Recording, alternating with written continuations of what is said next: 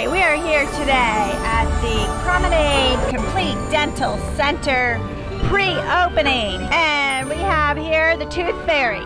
Can you show us any of your magic powers now, Tooth Fairy? Unfortunately, I can't. It's top secret. It's only for the kids. I'm sorry. Tooth Fairy, where do you live? That's top secret as well. I'm so sorry. How did you learn all your magic powers? We actually go through a training course, so it's a very extensive training. You just learn that way. And what kind of things do they teach you? They teach you how to talk to the kids, how to be very quiet so they don't hear you, how to take the tooth, and how to know what kid likes what prize and what they would enjoy. I'm very curious about these magic powers. Are there sparks that fly? You become invisible? What kind of magic powers do you have? Basically, we shrink down and we're really small, and then we just fly and we're invisible, and there's just a lot of glitter. So when we fly, there's just glitter. Have you ever used your magic powers for evil? No, never. We can't do that.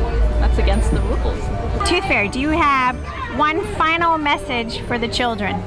Yeah, the kids, just brush your teeth, take care of your teeth so you can have a pretty smile for everyone. Thank you, Tooth Fairy.